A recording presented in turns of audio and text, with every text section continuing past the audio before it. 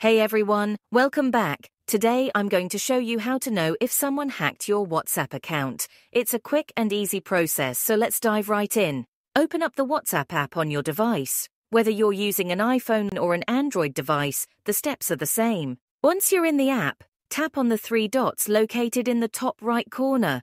From there, select Settings. Now, tap on Linked Devices.